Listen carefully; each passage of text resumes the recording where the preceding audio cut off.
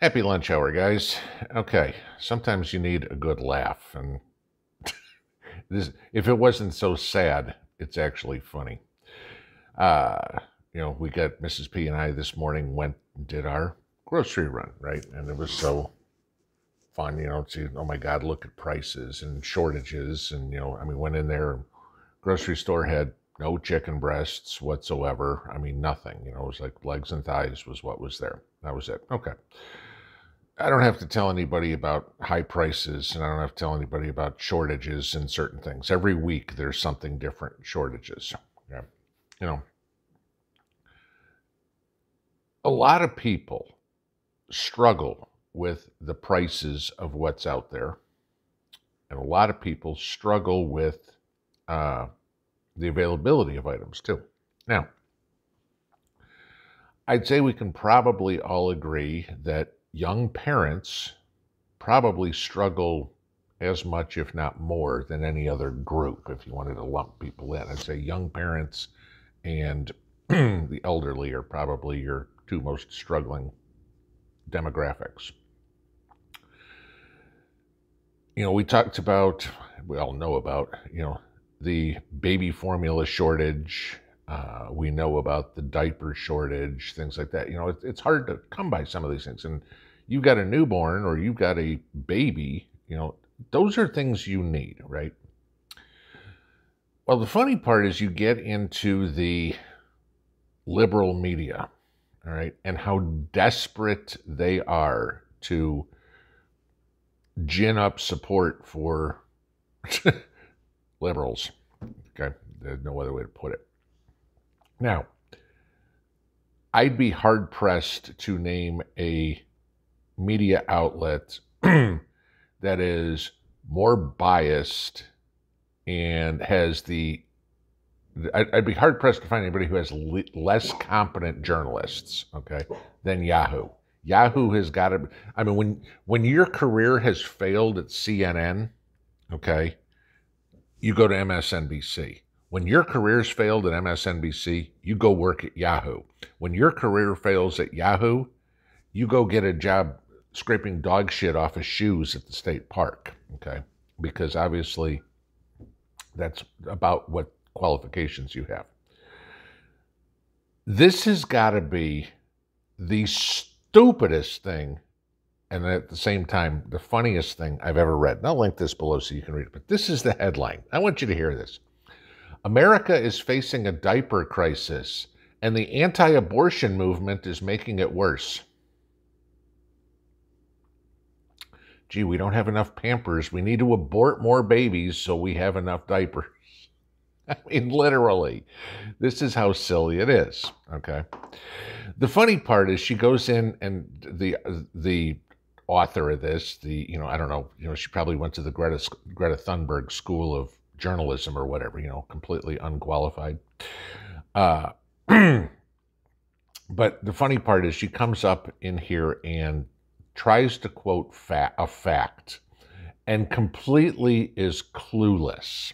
And in the article it says this: in fact, 2 Ohio programs, a diaper bank and an anti-abortion center, okay, each received $50,000 in federal public dollars. $50,000 in federal public dollars. The Columbus Diaper Bank allocated $30,000 towards supplies, while the anti-abortion center, Elizabeth New Life Center, spent just $26.50. Now she's supposed to say, look, oh, how great they did. I want you to stop and think about this. In fact, 2 programs, a diaper bank, this is what they do, diapers, got $50,000 and spent $30,000 on diapers.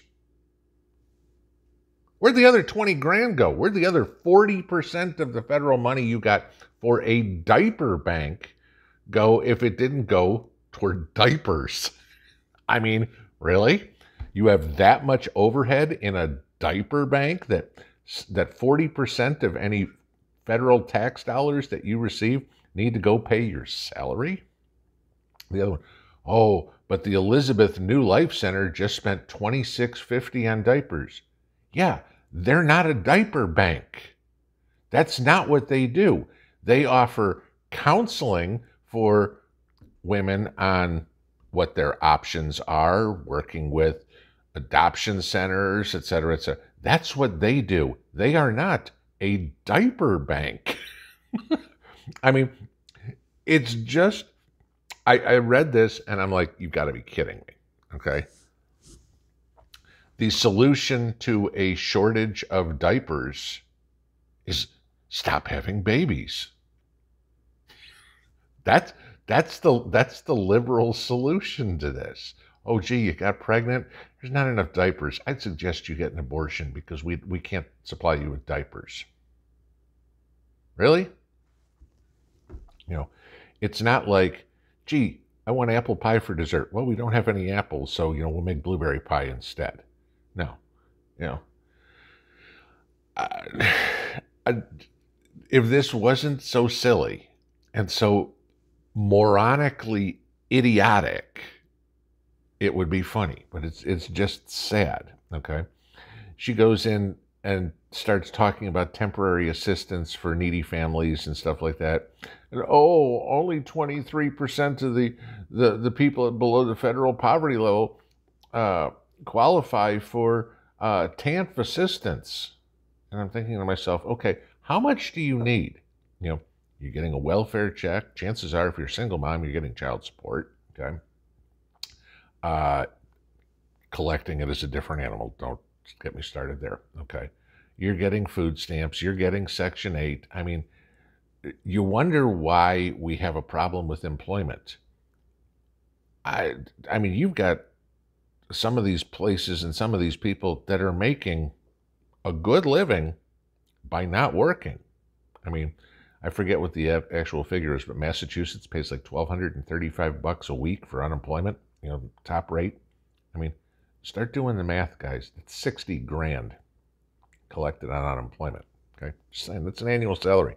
That's more than that's more than the median wage, median income in the United States.